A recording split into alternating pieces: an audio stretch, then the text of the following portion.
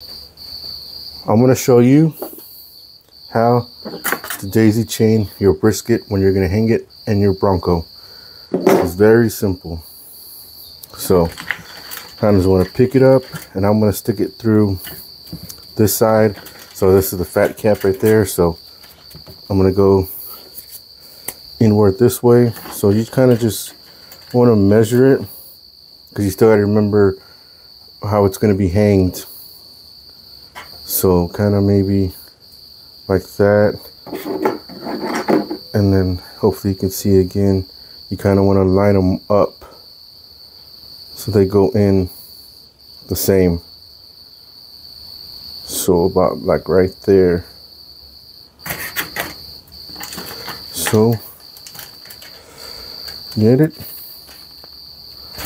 stick it right through like that, and then get your other one, line it up about maybe right there. This one kind of goes up a little bit more and it's thicker on this part.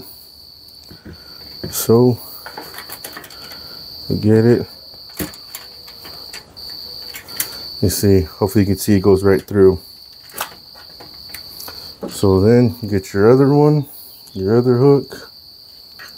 You kind of want to just measure it, kind of hold it like that. So that feels good. Then, there we go, just like that.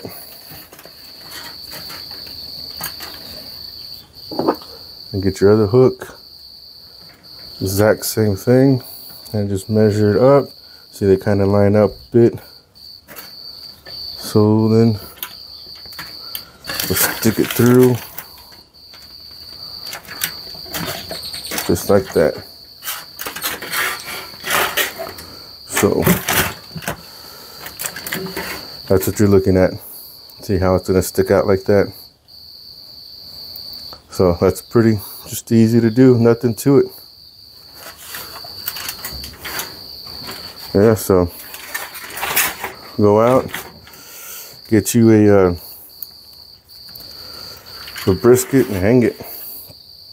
See?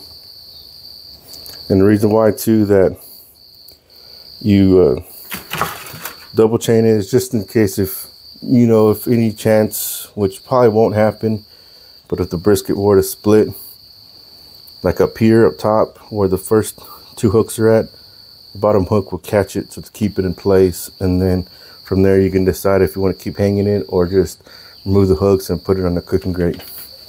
But that's pretty much it. Nothing to it. And then when you're ready, hang it in your Bronco and get to smoking.